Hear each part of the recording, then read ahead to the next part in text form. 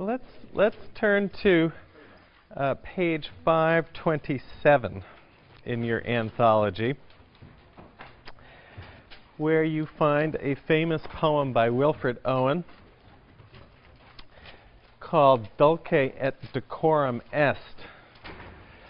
And your footnote explains that that phrase is the beginning of a line from Horace, completed at the end of the poem, that is in the last lines of the poem, pro patria mori, translated as it is sweet and proper, sweet and right, decorous, to die for one's country. Bent double like old beggars under sacks, knock-kneed, coughing like hags, we cursed from sludge, till on the haunting flares we turned our backs and towards our distant rest began to trudge. Men marched asleep. Many had lost their boots but limped on, bloodshod. All went lame, all blind, drunk with fatigue, death even to the hoots of tired, outstripped 5-9s that dropped behind. Gas, gas, quick, boys, an ecstasy of fumbling, fitting the clumsy helmets just in time, but someone still was yelling out and stumbling and floundering like a man in fire or lime. Dim through the misty panes and thick green light, as under a green sea, I saw him drowning. In all my dreams, before my helpless sight, he plunges at me, guttering, choking, drowning. If in some smothering dreams you too could pace behind the wagon that we flung him in, and watch the white eyes writhing in his face, his hanging face like a devil's sick of sin, if you could hear at every jolt the blood come gargling from the froth-corrupted lungs, obscene as cancer, bitter as the cud of vile, incurable sores on innocent tongues, my friend, you would not tell with such high zest to children ardent for some desperate glory the old lie, dulce et decorum est, pro patria mori.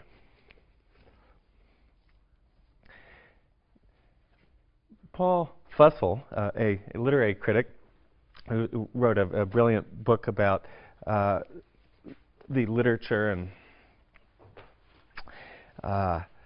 culture of the First World War, speaks of irony as the essential trope or rhetorical figure of this body of literature, World War I poetry. Here is, in this poem, a example of irony of a really comparatively simple kind. What are schoolboy lines from Horace, lines that Owen and many others would have learned in school to recite, to have memorized.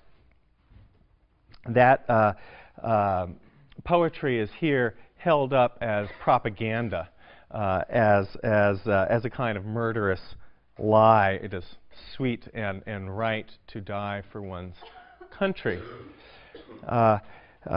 You can feel it in the marvelous texture of this poetry against Horace's decorous and elegant Latin. There is placed Owen's Anglo-Saxon alliterative, inflected, strongly stressed language with its rough and actual vernacular diction.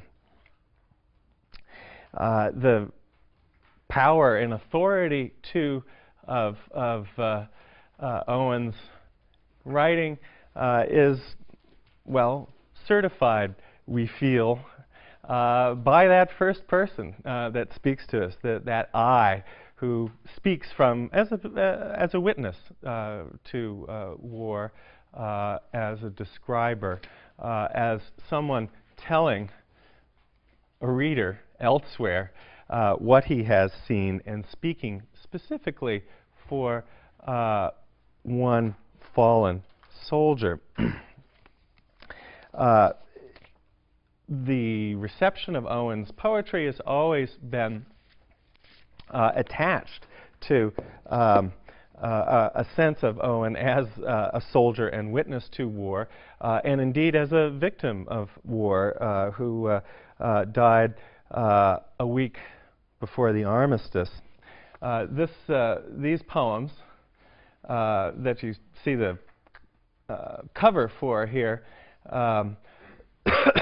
excuse me, poems by Wilfred Owen, originally appeared posthumously after Owen's death, introduced by Siegfried Sassoon, comrade, fellow poet, fellow soldier. And as you can see, in addition to the introduction, the cover advertises also a portrait of the not a portrait of the artist, a portrait of the author. And there is Owen in uniform, a handsome young man. This is all, as I say, very much part of the transmission of Owen's poetry. Dulce et decorum est is a great poem, but the kind of irony that it puts forward is, I think, a simple one. It is, well, and it's a poem, there are lots of them, that are great poems, that when I first started teaching this course, I decided I wouldn't teach. And for a number of reasons, including, well, the sense that, gee, Yeats, Stevens, Eliot, these are hard poets, and we need as much time on them as we can in order to read their work. And this poem seemed like one you might find and be able to read yourself without me there to explain it. It also is the case that probably many of you have already read it and possibly studied it in school and talked about it. So at any rate, this seemed to me to be, when I started teaching this course, reasons not to teach it. Besides, well, I think the first time I taught this course,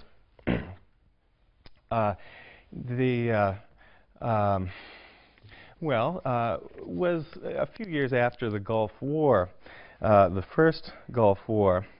And it seemed to me, in my historical innocence, that the irony that Owen is playing upon here, that he's putting forward to us, was not one that I would need to talk about in a classroom. It seemed to me as though no one would ever quote Horace again as anything but a lie. Of course, that's not the case.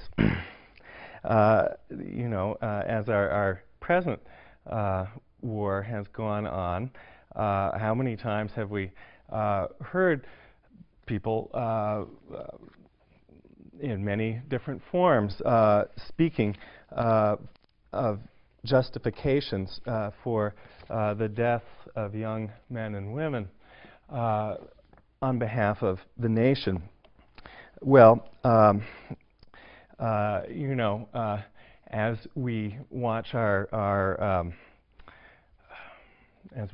president's approval ratings for his conduct of the war drop, one wonders, well, could any of us really be surprised by this? certainly Wilfred Owen would not have been. And it seemed to me as though, in fact, it was important to read Wilfred Owen and to go on thinking and talking about his poetry.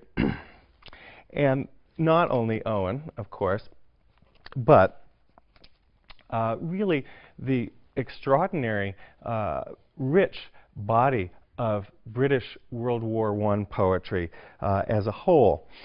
Writing that is not by any means all about battle, though much of it is, like that poem I just read. Today, what I want to do is give you some sense of this body of writing.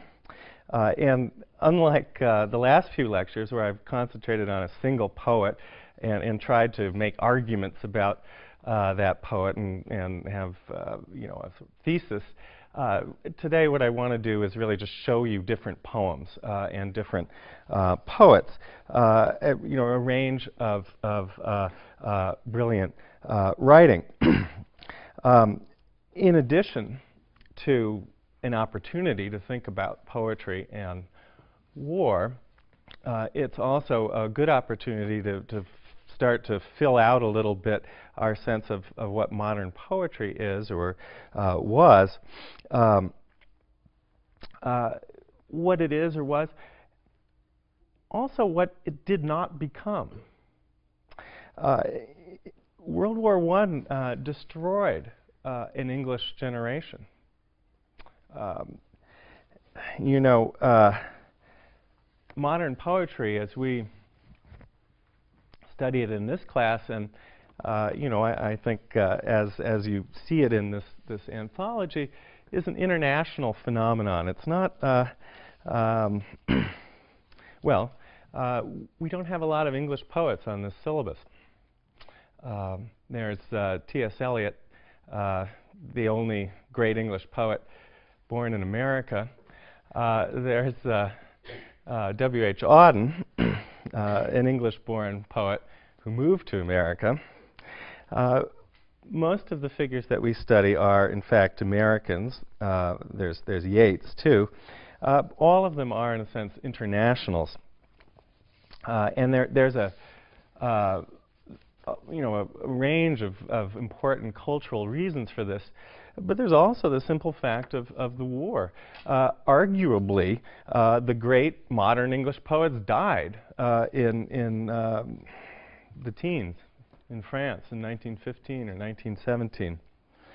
Or they survived, like Ivor Gurney, who you have some samples from, in a wounded and injured state. I also think it's important for us to think about the war as an important context when we go on to read Pound and Eliot, when we encounter in their poetry a sense of apocalyptic change, of civilization in crisis, which can seem pretty vague sometimes. Well, and this is true for the Yeats poems that we've been talking about as well. Yeats is obviously writing in the context of an Irish Civil War, but it's also the case that he's writing in the shadow of the First World War as well. You know, on July 1st, 1916, more than 57,000 English troops were wounded or dead. I think almost 20,000 on that day died. And in the Battle of the Somme, as it unfolded, there were 1 million casualties. This is a, you know, a scale of human suffering and a kind of well, a scale of human suffering that is enormous and hard to comprehend, and leaves its shadow across the writing that we will be reading. All the poets we will be talking about today are men, not quite all soldiers, but most of them. I've given you some quotes from Virginia Woolf, partly to remind us that the war did not only exist for men or soldiers, and that it existed in England as quite as much as it existed on the continent. With all that said by preparation, let me show you some more poems. Beginning with Thomas Hardy on page 51. Hardy is this is a little pamphlet of war poems Hardy published in 1917, and that you can find in the Beinecke. Hardy, arguably the greatest English poet, modern English poet, is a figure we don't study in this course otherwise. He is a poet from another century. He's born, in fact, 20 years before the American Civil War. When World War I began, he was 74.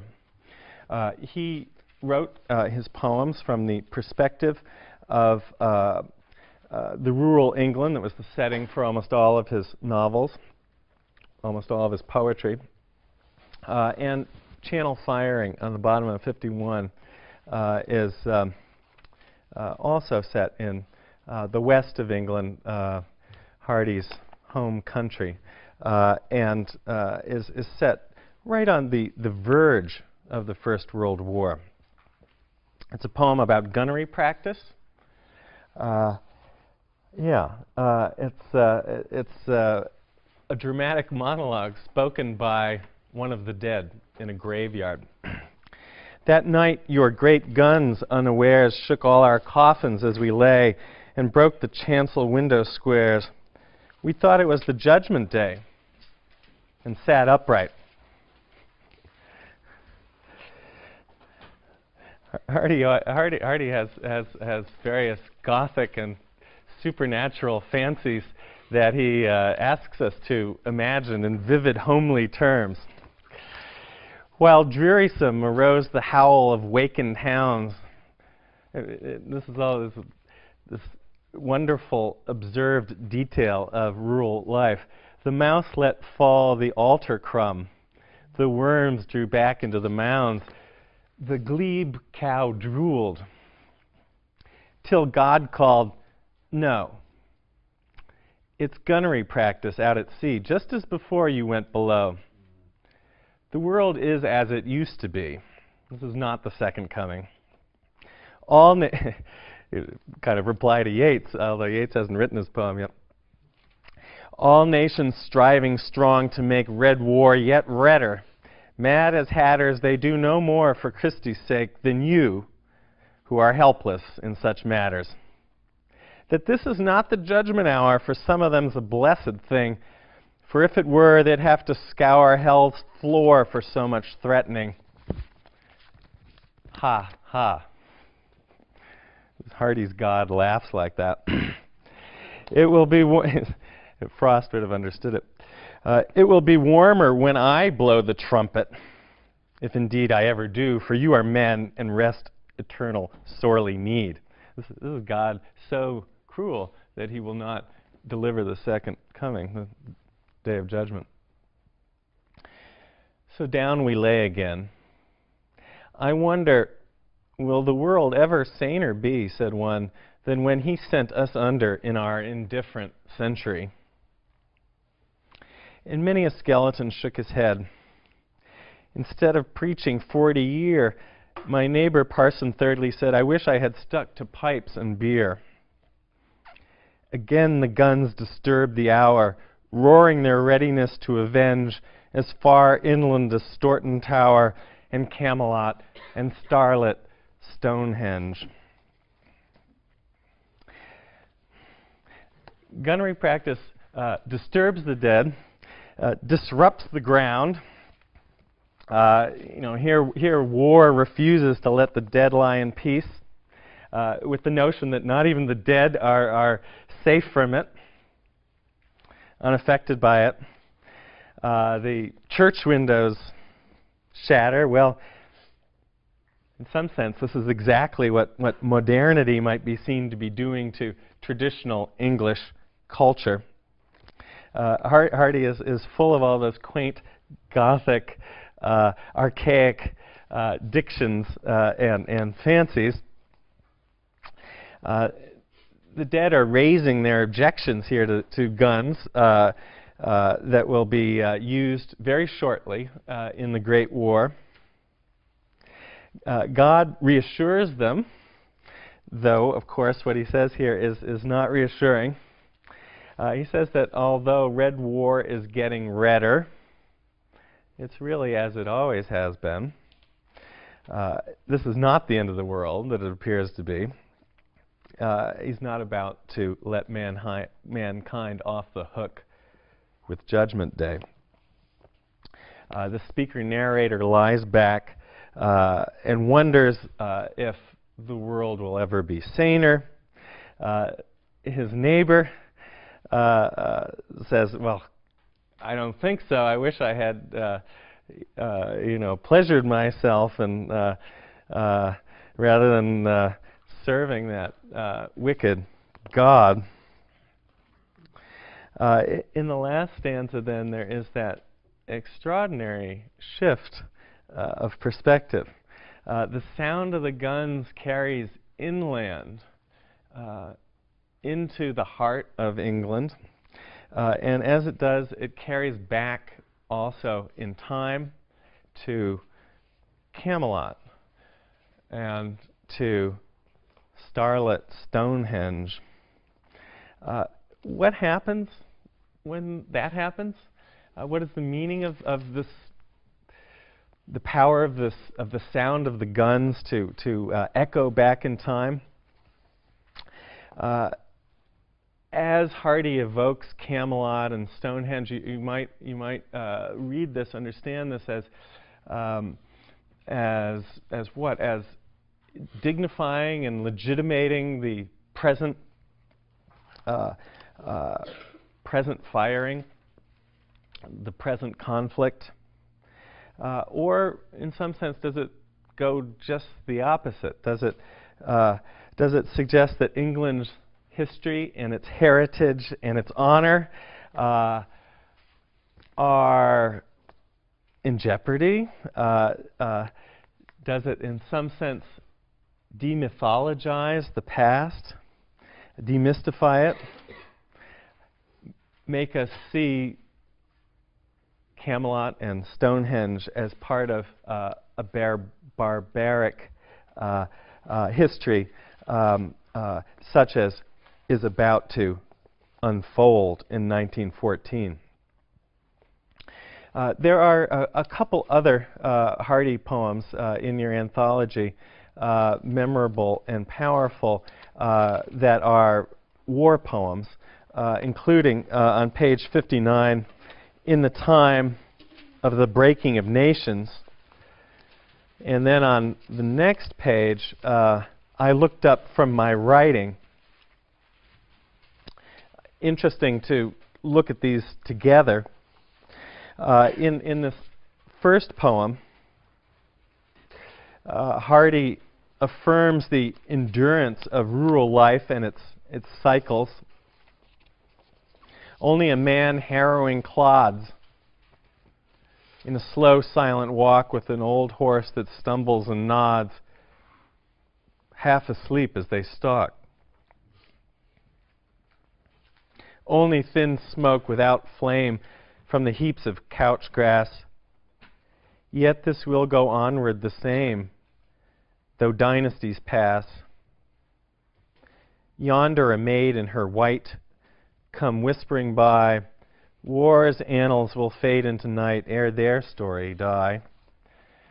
Rural life, including rituals of love and courtship, here are represented as poetry's truest subject and as a kind of enduring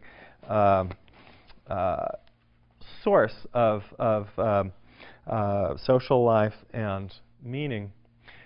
You could compare this poem to the poem placed last in Yeats's last poems called Politics that might seem to say something similar. In Hardy here and in other poems, there's this wonderfully self-consciously archaic language. Hardy wants to use really old dialect words when he can, and there's power in that. And this is a poem composed in 1915. When we read the love song of J. Alfred Prufrock, when we read Pound's first canto, remember that those poems are written, published at just the same time this poem is being written. Poems with very different ways of proceeding in different kinds of language. In the second poem here, I looked up from my writing. The poet, the first person, is being interrupted at his desk at night. He is startled to see the moon's full gaze on me. Her meditative misty head was spectral in its air, and I involuntarily said, "What are you doing there?" And Hardy works in these song forms that, well, they sound like popular ballads, and he wants you to hear them as part of almost a kind of folk literature, which he draws on. The moon says to him, "Oh, I've been scanning pond and hole and waterway hereabout for the body of one with a sunken soul who has put his lifelight out. Did you hear his frenzied tattle? It was sorrow for his son who is slain in brutish battle, though he has injured none." And now the moon says, "I am curious to look into the blinkered mind, poet, of one who wants to write a book in a world of such a kind." Her temper, the poet then says, overwrought me, and I edged to shun her view, to get out of the moonlight, for I felt assured she thought me one who should drown him too. Here, a neighbor father, crazed with grief at the death of his son, has drowned himself, killed himself. And the moon implies in its gaze that the poet should do so too. In such a world, it seems writing poems is a kind of, well, even surviving is a kind of guilty privilege. You could compare with this poem Kipling's poem. Kipling, one of the great apologists of empire, saying on page 153 of your book, in the voice of a soldier, "If any question why we soldiers died, tell them our fathers lied." A statement that is poignant and powerful in part because Kipling's own son died in the war.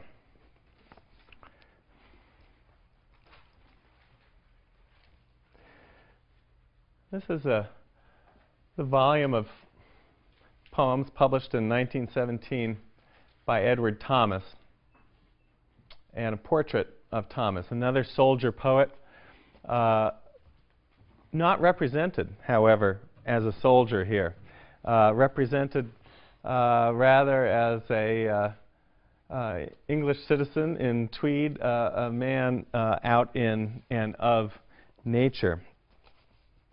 Thomas was born in 1878, so he was 36 when the war began. He began almost at the same time as the war began to write poems. He begins writing under the influence of his friend, Robert Frost.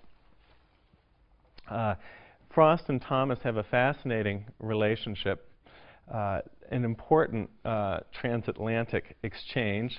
Frost's famous poem, The Road Less Traveled By, he sometimes described as being about Thomas, in Thomas's own sense of regret and hesitation and indirection, to which Frost contrasted himself. Frost became, in England, a poet of New England, whom Thomas was reading at that moment in such a way as to help enable him, Thomas, to become a great poet of England and of England's landscape and countryside and nature. There's a good selection from Thomas in your anthology. I will read my favorite poem by Thomas, which is the first one, called Addlestrop, on 231.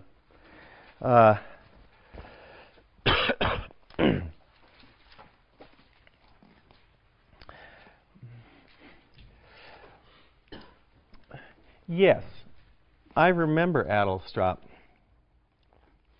the name, because one afternoon of heat the express train drew up there unwontedly. It was late June. The steam hissed. Someone cleared his throat. No one left and no one came on the bare platform. What I saw was Addlestrop.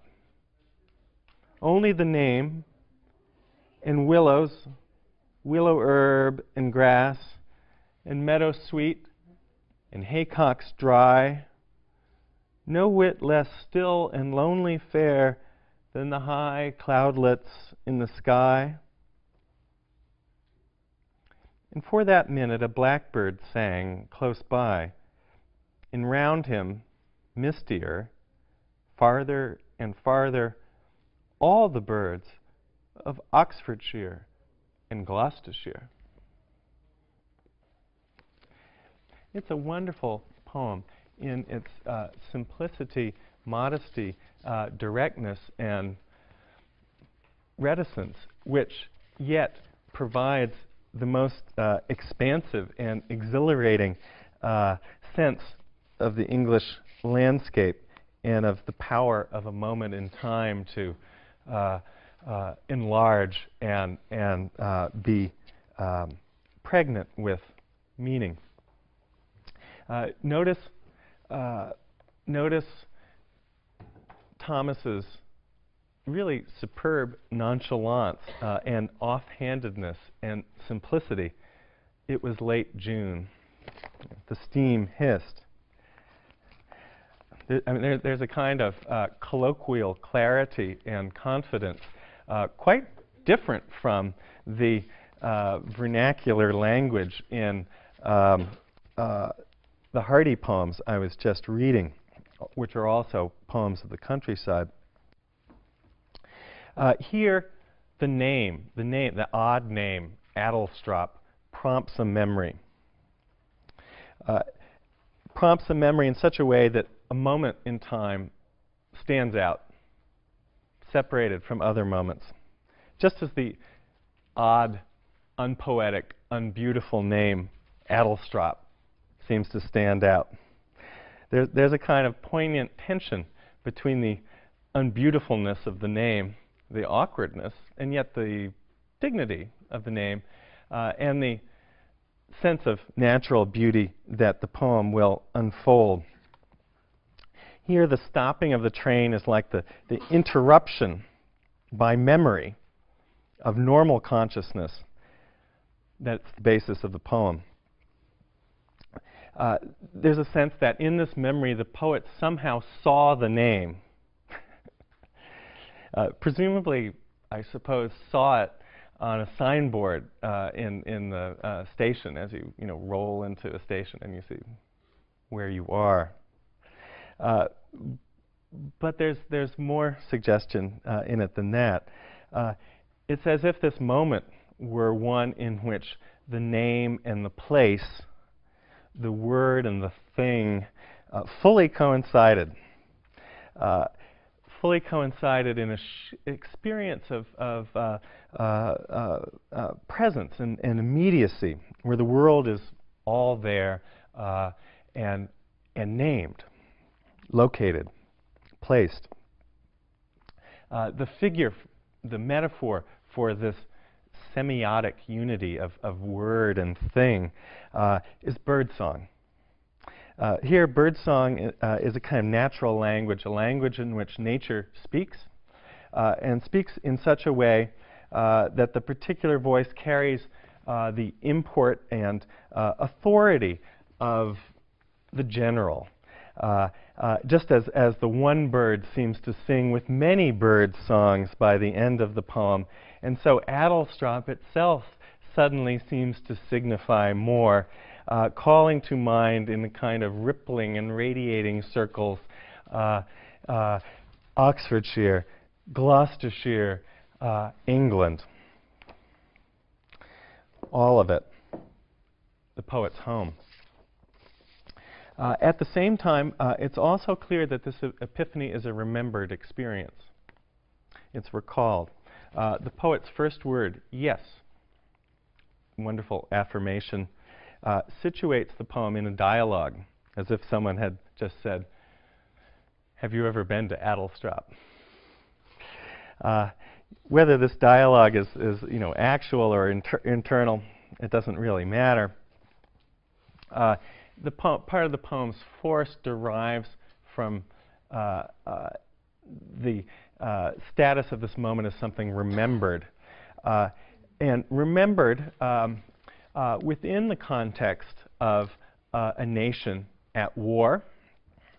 Although I believe Thomas wrote the poem the year he enlisted, but I think before his enlistment, you might feel as though Thomas is already on the train for France. There's a way in which the context of the war, too, shadows the poem and remains present in it. Don't you feel it in certain details? The eerie lack of people in this place. No one left and no one came. In a sense, it is an image of the English countryside at a moment in which it is being emptied out, its young men sent to France to die, a kind of no man's land already.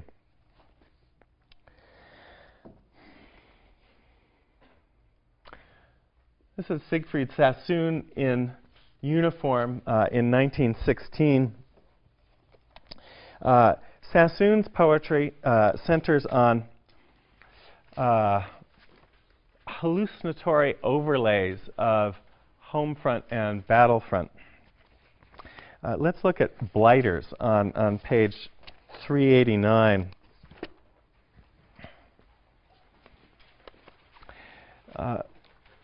A wonderfully angry poem. A poem that is situated in a music hall. I guess presumably a London music hall. The house is crammed.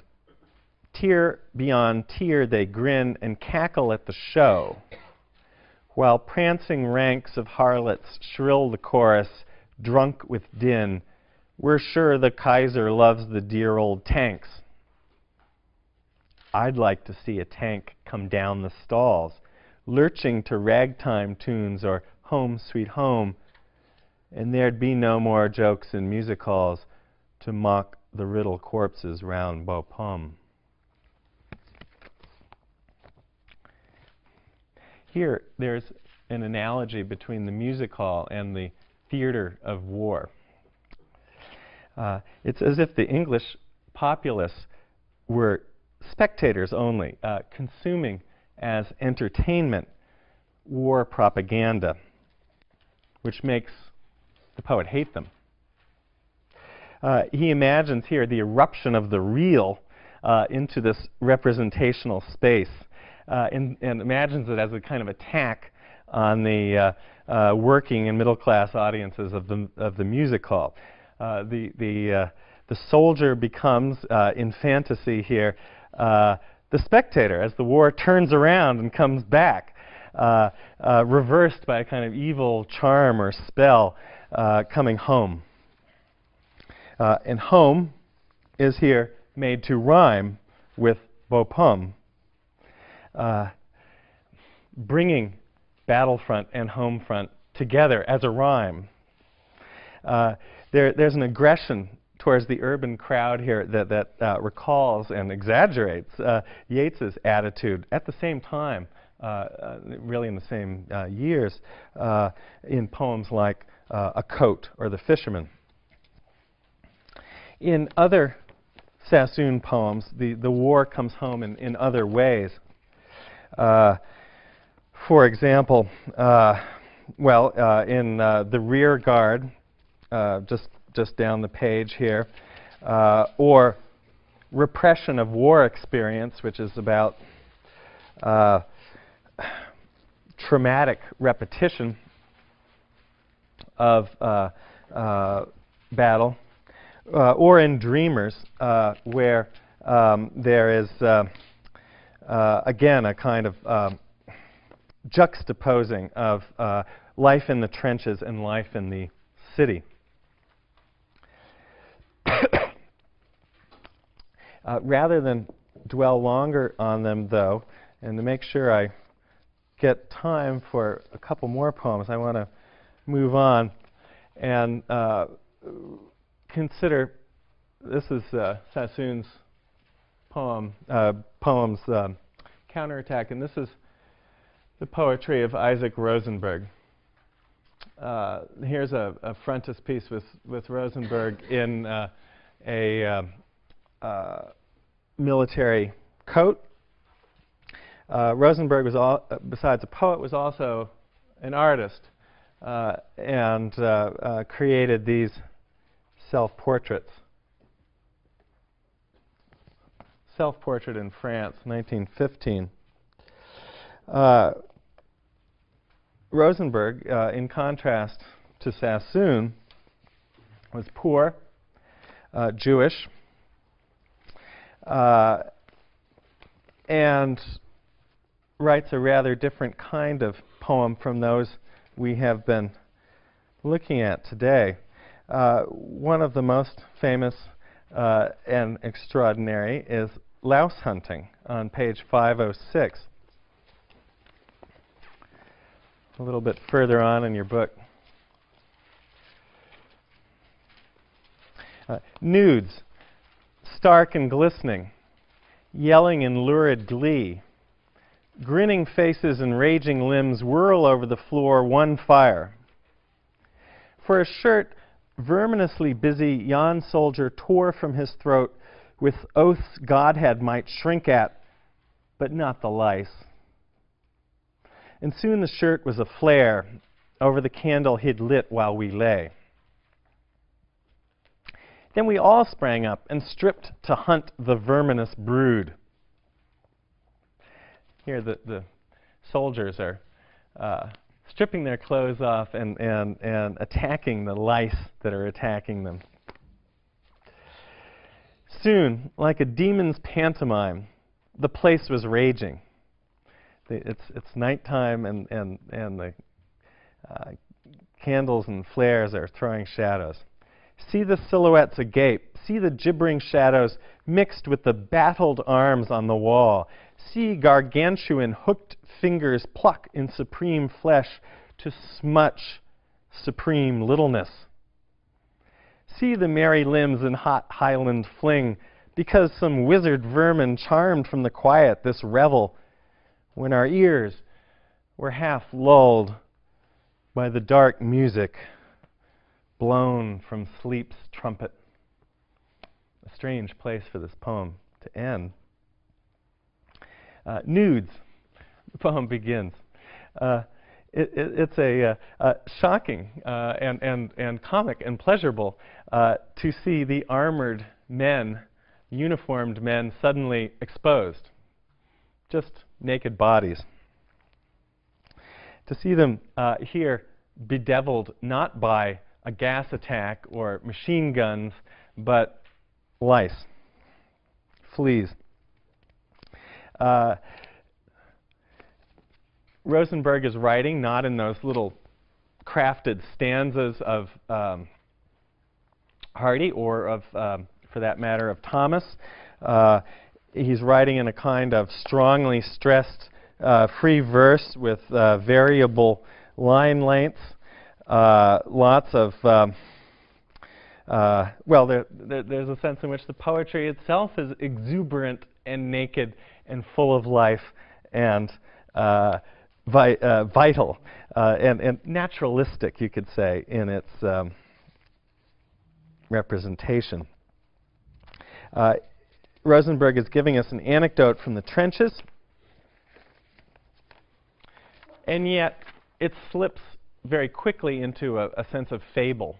The louse hunting, where these big men hunt these little things, these fleas, it becomes, when it's thrown by shadow as a kind of flickering image on the tent or trench wall, when it becomes represented, so to speak, it becomes a battle scene where gigantic forces smutch supreme littleness. We are put in mind of how men are to the gods as flies to men.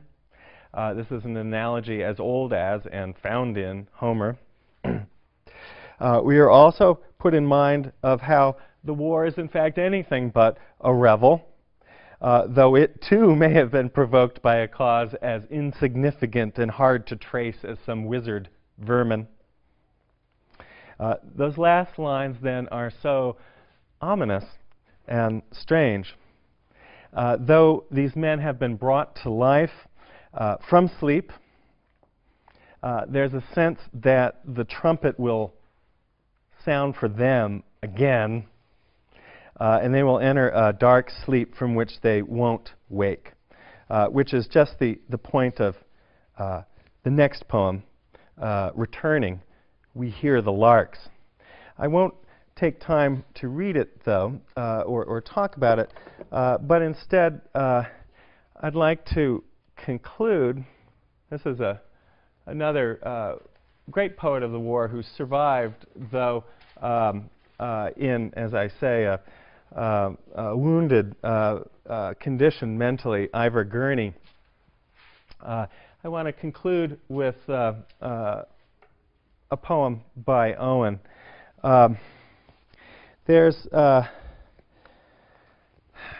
see, this is page 528. Just following Dulce et Decorum Est, Strange Meeting. This is a poem that, well, if the first poem demystifies one crucial thread of war ideology, that it is right and good to die for the country, this poem takes on another crucial element of war ideology, that the enemy is another. The enemy is unlike me. Like Rosenberg, Rosenberg's poem, this one comes out of and returns eventually to sleep. It is a kind of dream vision, Dantesque in its mode, and full of here powerful iambic pentameter.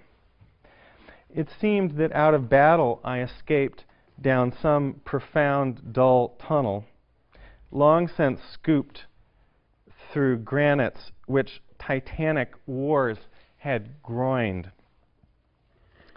Yet also there encumbered sleepers groaned, too fast in thought or death to be bestirred. Then, as I probed them, one sprang up and stared with piteous recognition in fixed eyes, lifting distressful hands as if to bless. And by his smile, I knew that sullen hall. By his dead smile, I knew we stood in hell. With 1,000 pains that vision's face was grained, yet no blood reached there from the upper ground, and no guns thumped, or down the flues made moan. Strange friend, I said, here is no cause to mourn. None, said the other, save the undone years, the hopelessness. Whatever hope is yours was my life also. I went hunting wild after the wildest beauty in the world, which lies not calm in eyes or braided hair, but mocks the steady running of the hour, and if it grieves, grieves richlier than here. For by my glee might many men have laughed, and of my weeping something had been left, which must die now. I mean the truth untold, the pity of war, the pity war distilled. Now men will go content with what we spoiled, or discontent, boil bloody and be spilled. They will be swift with swiftness of the tigress. None will break ranks, though nations trek from progress. Courage was mine, and I had mystery. Wisdom was mine, and I had mastery. To miss the march of this retreating world into vain citadels that are not walled. Then, when much blood had clogged their chariot wheels, I would go up and wash them from sweet wells, even with truths that lie too deep for taint. I would have poured my spirit without stint, but not through wounds, not on the cess of war. Foreheads of men have bled where no wounds were. I am the enemy you killed, my friend. I knew you in this dark, for so you frowned yesterday through me as you jabbed and killed. I parried, but my hands were loathed and cold. Let us sleep now. So, we'll stop now and move on to poems written during the same period and associated with imagism on Monday.